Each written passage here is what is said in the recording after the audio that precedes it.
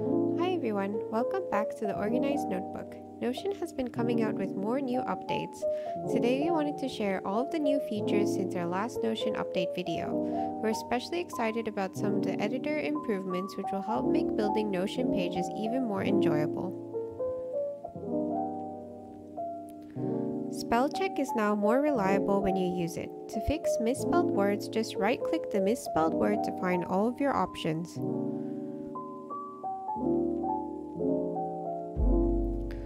Typing new entries in to-do, bullet, and number lists are even easier. You can just press the return key at the start of one of these entries to create a new to-do, bullet, or number list item.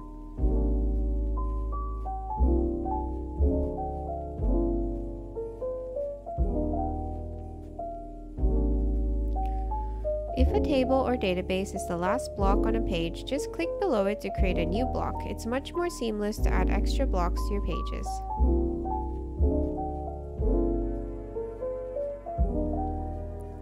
Strikethrough has a new shortcut, Control or Command plus Shift plus X, or Control or Command plus Shift plus S.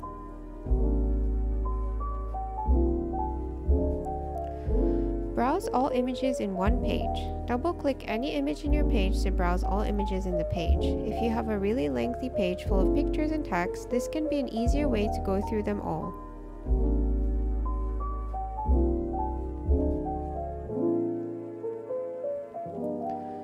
Choose the type when you create new properties.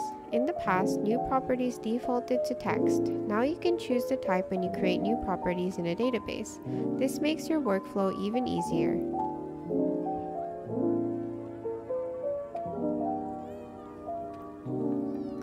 More flexible columns. You're no longer limited by your margin widths when setting column widths. You can explore new formats and page layouts with these improvements.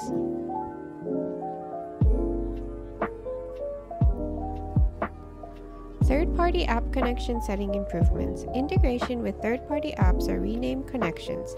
You can access settings for each page by going to the three dots on the top right side of the page. Click plus add connection to add these third-party app connections.